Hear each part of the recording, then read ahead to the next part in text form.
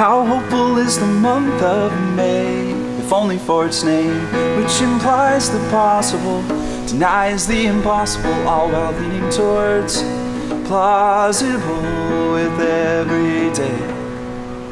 Except this one is 1 year removed from that first move forward, knocking at a new door. Words were few and we were two, briefly in what probably should have been called mate, but I would wait.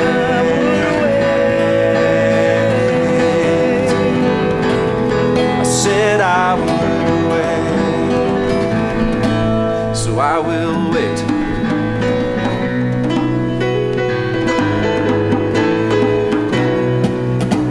How awful was that month of June?